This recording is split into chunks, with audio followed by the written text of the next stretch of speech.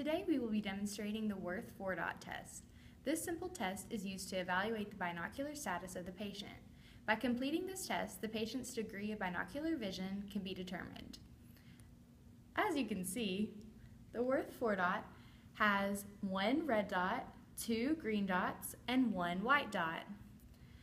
The patient wears red-green glasses with the red over their right eye. By using the red-green glasses, the patient's eyes are dissociated.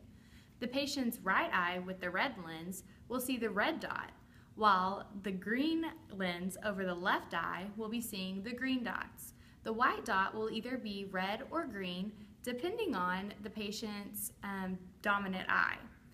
Knowing this is important in order to correctly interpret the results of the test. Depending on the circles the patient sees, this indicates the presence of an eye turn or suppression of one eye. If the left eye is suppressed, the patient will report only seeing two red circles. The patient is only looking through the red lens.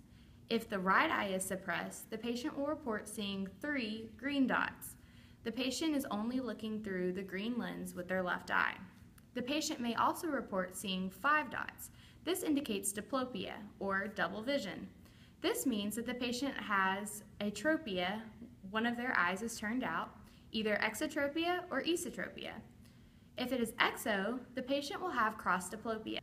Cross diplopia means that the right eye's image, the 2 red dots, will be seen to the left, while the left eye's image, the 3 green dots, will be seen to the right.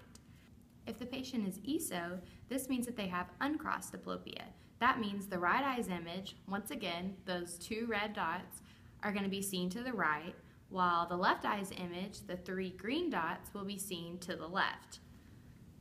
First, we're going to perform this Worth 4-dot test at 40 centimeters. How many dots do you see? I see 4. And what are the colors of the dots? I see 1 red one and 3 green ones. All right, so that would be a normal flat fusion. And now we will be testing the Worth 4-dot at 1 meter to see if how large the scotoma is, if there is one present. How many dots do you see? I see 4 dots. And what color are the dots? I see 1 red one and 3 green. All right, so normal flat fusion. You can also perform the Worth 4-dot test in the dark to see how deep the suppression is.